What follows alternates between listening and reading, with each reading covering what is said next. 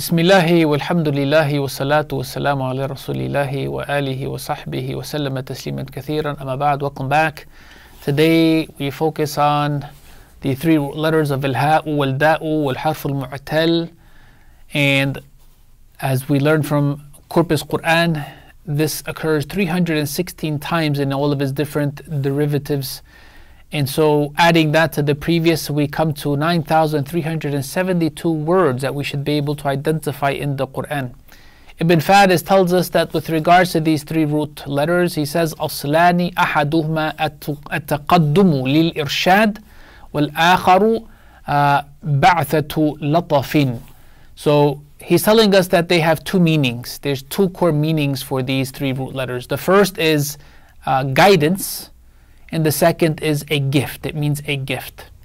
Looking into the Qur'an, we find that 144 times Allah Rabbul Alameen uses it in the form of hada, the past tense of he guided, and then 85 times in the form of hudan, the noun, meaning guidance itself, and then 40 times in the form of ihtada, and this is the one who is receiving the guidance, and therefore they become guided. The person who receives the guidance, so he received the guidance or he became guided. Other than that, you can see there's many other different forms and formats. And we can see for the sixth bullet, hadiyatun, that means a gift. The second meaning of what he had mentioned. And 17 times muhtadun, that's the plural form of those who are guided. Those who are guided, those who have been guided, and those who are guided and remain guided.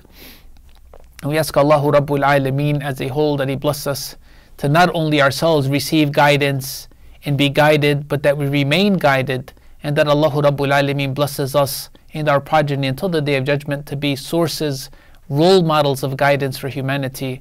Allahumma ameen. Wa sallallahu wa sallam wa baraka ala nabiyyina Muhammad.